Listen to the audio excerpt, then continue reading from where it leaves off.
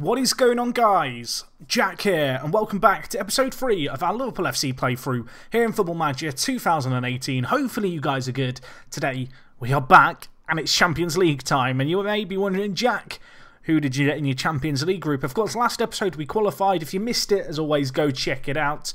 And well, if we look here at the groups, we got the group of death, or certainly one of the worst groups we could have got. We've got Atletico Madrid, Juventus, ourselves, and then Legia Warsaw, who I guess for us, Legia should be a team that we're beating. But, well, realistically, Atletico Madrid and Juventus, they're never going to be easy to play. And what makes things perhaps worse for us is our game today is against Juventus away from home. So a real baptism of fire, I think it'd be fair to say. Since the last episode, we have played 2 league games. They were either side of an international break. As you can see here, we started off with a 3-1 win against Southampton. A good little result, a game that got off to a flyer really for us. Firmino bagging a penalty and finishing it. We dominated the game as a whole. Stats were really good for us. Also good to see Mohamed Salah grab a brace. However, the game was kind of marred, I guess, a little bit by the fact that Mario Lemina, the Gabon, is it Gabonese? I don't even know what someone from Gabon's called. But either way, he got sent off in the 38th minute. It was a straight red. It was an atrocious tackle. But yeah, good result for us, 3-1 win, and that saw us go top of the table going into the international break, but, well, that's where the successful start ended. We went to Huddersfield away, and we did what I'm going to call the Manchester United. We lost, and to be honest, Huddersfield were just the better team. They caught us out. I don't know if there was a degree of, I guess, lack of concentration, a bit of rustiness to shake off after the international break, but whatever way you look at it, we were outplayed off the park by Huddersfield, and yeah, I mean, there's not a lot more to it other than that. So, with that in mind, obviously, not a great set of results really. I did look to make a few tactical changes. So this is the system that we're now playing. Coutinho's back. You might be sat there going, what's changed? Well, I've decided to get rid of the Mazzala and instead play a centre mid on attack. A lot of teams were getting into this kind of pocket of space here and really exploiting us for it. And so I wanted to change that up by, instead of having a man who kind of drifts into the kind of, you know, inside forward area, which also is kind of just making the same runs Manny was making, instead looks to make a real impact on the game in the middle. And so getting rid of the Mazzala, making it a centre mid on attack, it's hopefully going to have the same desired effect. It does mean that with that change, we're not actually playing too dissimilar a system to the 4-2-3-1 that we also have as an option. But obviously Coutinho going to have to adapt a little bit the centre mid role. But we'll see, you know, how he gets on today. I'm hoping it'll be better for us. I never really talked about the instructions on this tactic, as I've kind of talked about since the start of this save. We are playing this 4-3-3. Looking at it here, you know, you can see very high tempo, looking for the overlap, looking to exploit the middle and play narrow, and looking to close down a lot. I really want to see our inside forwards, you know, tucking quite kind of narrow, really cause a threat in the centre of the pitch. And then beyond that, obviously the complete wing backs then provide the width on the overlap, whereas Coutinho and, as you can see here, Seri with the instruction get further forward really look to have a meaningful impact on the game from the kind of centre attacking mid position when we do have the ball. Anyway, in terms of general team performances, it's been pretty good. Of course, we have just wrapped up the transfer window. Following on from the Rajkovic signing towards the end of last episode, we've not done any more additional transfer business. There were a few players who went out on loan.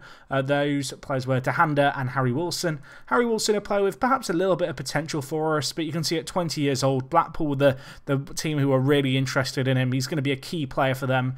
Whether or not he is going to be good enough for us ever, I think remains to be seen. I feel like he's just a little too far off, unfortunately, for Harry, but nevertheless, a good player. We'll see how he gets on loan at Blackpool. The big news for us was that we held on to all of our players. Obviously, I expressed concerns about the likes of Mane and Firmino being wanted. You can see that Mane is still wanted by Real Madrid and Firmino is wanted by a plethora of top European sides. However, the only player that actually had a bid on him going into the end of the transfer window was Matip, and he had a bid of £30 million made for him by Spurs. We rejected it. It came in right at the end of the transfer window. It was something whereby maybe I would have been tempted had it not been, you know, with the 12 hours left of the window, but it just was an unnecessary risk, and he's such a good player for us. I couldn't really afford to risk losing him and not being able to get in a replacement, particularly after, obviously, with the addition of De Vrij. We worked so hard to kind of get one new centre-back in already, and, well, when you look at the team here, De Vrij and Matip have really got a really kind of strong relationship developing in the centre-back positions. So that's a little bit about what's been going on there. There's not been a whole lot going on really, of course. It's only been 2 games. No one's really been trying to force a move just yet. I've been trying to rotate the team as best as possible. No new injuries to speak of, which is good. Of course, it has been a little bit of a concern, the injuries. I have promoted Flanagan to the first team, just because he's quite a good all-rounder player, but I have now made him available if we look here for the under-23s. So whilst he's in the first team training with us, he is regularly playing with the under-23s, and I've actually done that with a few other players. The first one is Ben Woodburn, who is playing for the under-23s. The reason for that being is that with Sturridge back fit, he kind of finds himself as 4th choice striker, so it kind of makes sense to give him as much first team football as possible. Worth noting that his determination is on the rise, of course, being tutored by Coutinho, so that's good to see that coming good. And the other player is Marko Grujic, who I've decided to stick in the under-23s, or at least let him play under-23 games. Right now, he just doesn't quite fit in the first team, but he's the kind of player that with a few injuries, he would become, a player that we do rely on in the first team. So anyway, let's get into today's game. We are taking on Juventus. It's away from home. I mean, this is going to be a challenge, isn't it? You can see here, they're playing pretty well. They're currently 2nd in the group. Of course, we've not played a game yet, so that is alphabetical order. If we look at how they're getting on in Serie A, how are they doing? I imagine they're top of the table. They usually are, yeah. You can see here, 3 wins, 0 losses. They've got 9 points, plus 7 goal difference. They're pretty scary. Anyway, this is the team we're going to go with. We're going to go with Simon Mignolet in goal. He's been playing fairly well for us so far, the Belgian. Not, I wouldn't say necessarily, completely stand out. Yet to get a clean sheet in Europe, but 2 clean sheets in 4 games in the league isn't too shabby. The back four, Moreno at left back, doing pretty well. Developed a nice little relationship with Mane, which is good to see. Then we have the likes of De Vrij, Matip, and also Alexander-Arnold, a player who I didn't think was going to feature too much in the first team this year. But to be honest, he's been one of the big standout performers for us. A 7.3 average rating in the league. He's kind of battled for a spot there. And when it comes to a straight kind of comparison between him and Joe Gomez, simply put, he is the better kind of complete player, in my opinion, going forward, certainly, to help in that full-back area. And at 18, I need to give him as much first-team football to develop. This is going to be a bit of a baptism of fire for him, perhaps. And we're in the centre-mid positions, Jordan Henderson, Seri and Coutinho. Salah and Mane play either side of Firmino, who leads the line. Going into this game, I had a kind of scout report that suggested that Juventus were going to play this system you can see here. When I checked elsewhere, it said they might play 3 at the back. It looks like they are going with a fairly standard 4-2-3-1. Not all that conventional for Italian teams to play like this, but of course, Juventus, just a cream of the crop of the Italian sides. I'm going to assume that Mandzukic is going to be playing wide target man, which does have me a little bit concerned. It makes no sense for him, I imagine, not to be playing there. Alexander-Arnold, obviously, he's not that great in the air, so that is a little bit of a concern that we might have a problem. Part of me wants to put him on full-back on defence, knowing that I don't really want him to be challenging with Mandzukic in the air. I want him to be sitting further deep and letting Mandzukic take it down and then trying to make something happen. Anyway, we'll see how we get on here. I think I actually just missed the option for a team talk, so that wasn't that intelligent of me, but hopefully it's not going to count against us. Yeah, we'll see how we get on today. This is the first time playing that centre mid on the attacking role rather than playing a Mazzala. I feel like the Mazzala is probably going to be better suited to narrower systems, to be honest, or maybe if you had a winger instead of an inside forward. But obviously, with the way that we're playing right now with Salah and Mane, they're 2 players who I want cutting in on their stronger foot. So anyway, 15 minutes gone. We're not a goal down, so I guess that's something, right? I mean, this is going to be a tough game away from home against Juventus. I'm being very bold here, playing on the front foot, trying to attack. I feel like, at least, the general rule of thumb I've always had in Football Manager is it's better to be, going forward and being aggressive than trying to, hold back. She can never really defend in Football Manager reliably and well. It comes good for us. Coutinho pulls it to Firmino. I have noticed here that Alexander-Arnold has picked up an injury. And with the realisation that Mandzukic is on the pitch, playing, in the opposite position, basically, I am wondering about bringing in Joe Gomez, because he does have 13 jumping reach and 14 heading. I didn't see an indicator as to how bad that knock is. What's his condition like? I wish you could see a little bit more info on this page. I guess technically, I say this, you can go to list here and see it.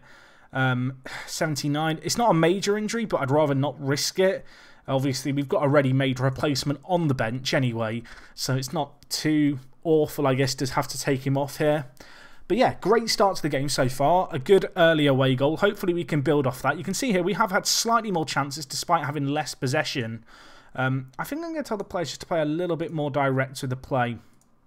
Perhaps not close down as much either. We don't want to be tiring ourselves out here against Juventus. They're a team who are going to look to keep hold of the ball, really probe against us. And clearly, you know, in trying to harry them and pressure them into giving us the ball, it's not really worked so far in this game. So we're going to take our foot off the gas in that regard. Hopefully we can still make the most of it when we do have the ball, but it's just going to help us save our legs because our players are just a little bit tired going into this. You can see they're not quite as tired as the Juventus players, so maybe we'll have that going in our favour into the latter stages of this game. 2 minutes of added time here. Lichtsteiner and Chiellini on bookings. Maybe we can make the most of that.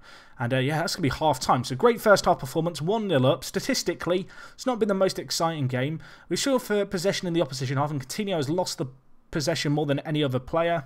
Henderson's been winning back the ball well, which is good to see. I think, well, Henderson's going to be trying to deal with Dybala, so not an easy matchup for him, but so far he's done well. Apparently we've moved well into the attacking third of the pitch from central positions, so that's a fairly good sign that the you know, box-to-box midfielder and centre mid on attack are doing their thing correctly. I will say now, I really like the new analysis kind of feedback that Football Manager has this year. It really streamlines it down a lot, you know, just in general, being able to access stuff here, see heat maps is always useful. But just in generally speaking, you know, the little bits of advice there at half-time are good just to pick out stuff. With videos, I always play on key highlights. The reason for that being is that I don't want the videos to be too long. And, well, for me, you know, and I'm sure other people who like to play on key highlights, it's just a good streamlined way of presenting you with information that's already accessible, but it really just kind of picks out the highlights for you. And, well, with the new post-match analysis stuff where you can kind of look at recent fixtures, it just feels like an element of the game that's been vastly improved this year. And even, you know, the tactics view where you can kind of see the grid, see how things are going, it's really good to see. Anyway, let's pause the game. They are now playing a 4-3-3. This is what I feared they might switch to, you know, something with 3 strikers. I hate playing this kind of system against this kind of system in Football Manager. And the reason I hate it is because I always feel like you struggle to mark 3 strikers unless you play 3 centre-backs. So with that in mind, I do have the option here of switching to the Danish system that I have set up. You know, it is an option here. It's completely untested, but we can make it work here. But my next concern basically comes down to I don't really like playing Moreno and Mane so high up the pitch. Just the way things are looking right now, it's just an unnecessary risk. So what I'm actually going to do is I'm going to play them as full-backs. Or sorry, wing-backs on support. Of course, Mane's not going to be that well suited there. Henderson can play right wing-back, however. And then with a little bit of a rejig, I think we're going to be able to make this work. So I've not got a great option at Trequartista. Salah is actually well suited to play in Trequartista. But unfortunately, well, if we look at it here, you can see he's just not that comfortable at the actual position itself. But attribute-wise, he's pretty solid. The other options we, of course, have to play this Trek role are Mane, who, if we look here, I think he's okay at playing this. Again, he's just not, you know, that comfortable at the centre attacking mid position. Or we can play Firmino there, which is probably the more logical option, to be honest. Salah's not had the greatest game anyway, so I think we'll take him off. We'll bring in Wijnaldum to play this kind of regista role. Hopefully he can kind of do well for us. I don't know why the regista has get further forward on. That should not be the case. I think we'll have him on deep line playmaker on defend. And yeah, we'll go with something like this. It makes sense in this kind of system for Seri to play the Mazzala, so we'll give this a go. As I said, this is kind of a little bit of an adaptation of the Danish system I've got set up.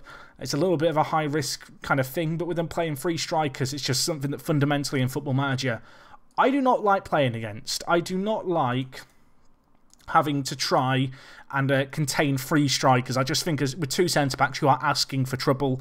I've not played that much FM18 to be able to make a judgment call on that just yet.